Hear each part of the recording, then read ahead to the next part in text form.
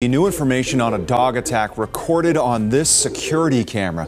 We've now learned one of the victims has indeed died. Thank you for joining us. I'm Chris Tanaka. The victim is a woman. WBZ's Kristina Rex is live in Roxbury with the very latest information. Kristina?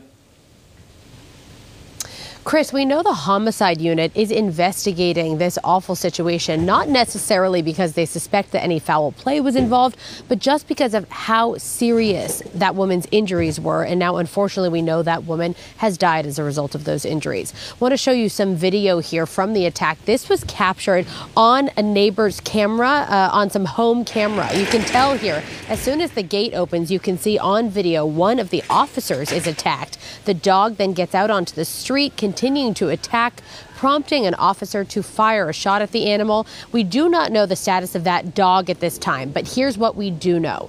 The woman who was attacked initially, one of the dog's owners, has sadly died of her injuries. Her husband was also injured when he tried to save her from that attack.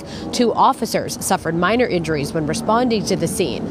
Now, the owner of this home, who was not here at the time and is not involved, that's Jean McGuire, a civil rights icon here in Boston. She tells us this morning that the victim here was her tenant and good friend, almost like a sister to her. Here's what she said about that woman.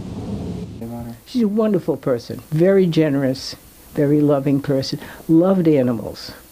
And you have to be careful with anything alive about your relationship in terms of trust and pecking order.